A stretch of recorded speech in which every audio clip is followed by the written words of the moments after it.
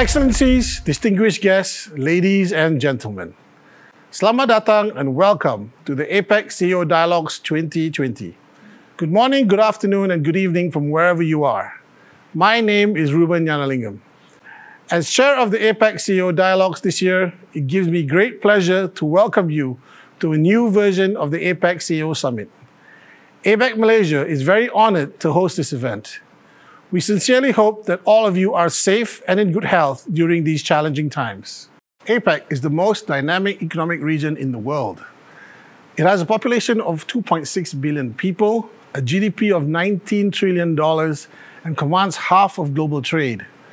With a projected 2.7% contraction of APEC's GDP in 2020, the impact of COVID-19 also affects the rest of the world. Therefore, this year's theme of APEC Reimagined, Priorities in the Aftermath of COVID-19, is both significant and timely. With the challenges of the ongoing pandemic, the summit this year will be delivered to you in a brand new virtual format. We would have loved to have you here to experience our multicultural heritage, visit the iconic Petronas Twin Towers, explore our beautiful rainforests, and venture a taste of our king of fruits. Nevertheless, we still hope to convey the warmth and hospitality of the Malaysian people despite the digital space between us. There is some good news though. The unusual circumstances we faced this year has given us the opportunity to host the most climate-friendly summit to date. In its original format, we estimate an in-person attendance of 2,000 participants, which would have generated 8,500 tons of CO2 emissions. Almost 400,000 trees would need to be planted to make the summit carbon neutral, translating to an average of 200 trees per participant. Moving forward, climate change and the preservation of our environment has to be a priority for us all. The goal is clean energy, clean oceans, less waste and less carbon.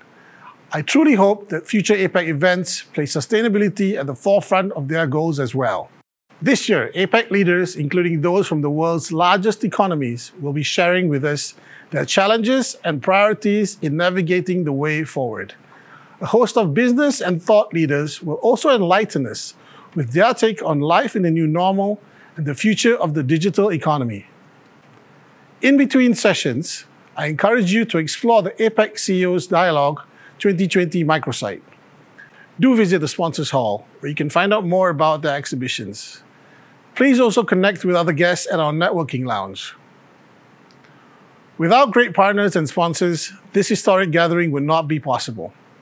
Firstly, I would like to thank our knowledge partner, PricewaterhouseCoopers. A big thank you also to our 6 principal partners, CIMB, Facebook, Freeport-McMoRan, Petronas, Sanofi, and Westports.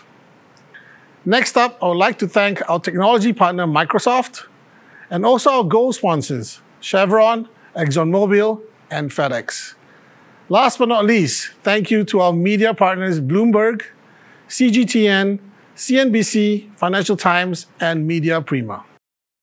Ladies and gentlemen, I hope these dialogues hosted by Malaysia will contribute to a common vision and purpose for the recovery and growth of all our economies. I hope you all have a fruitful and productive conference. Thank you. I now have the pleasure of handing you over to Dato Rohana Mahmood, APEC Chair 2020. Thank you very much, Ruben. Good morning, good afternoon, and good evening. And warm greetings to all of you from Kuala Lumpur. I'm delighted to join my colleague, Datuk Ruben, in warmly welcoming APEC leaders, business leaders, and the broader APEC community to this first ever virtual APEC CEO Dialogues. Times of challenge are also times of opportunity. In this time of severe disruption to our lives and livelihoods posed by the global pandemic, the APEC Business Advisory Council, ABAC, comprising business leaders from across the region, worked resolutely on a shared vision and blueprint for APEC leaders towards economic recovery and resilience based on integration, innovation, and inclusion.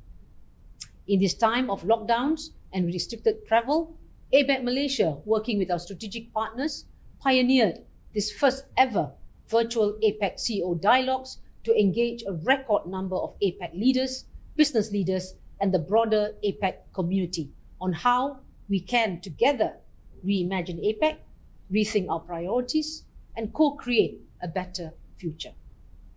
In this time when decisive leadership is so needed, APEC Malaysia is deeply encouraged by the overwhelmingly positive responses we have received from the Malaysian government, APEC leaders, senior officials, business leaders, and the broader APEC community to this APEC CEO dialogues. On behalf of APEC Malaysia, I convey special thanks to APEC leaders for the opportunity of making this first ever virtual APEC CEO dialogues possible. Thank you. Terima kasih.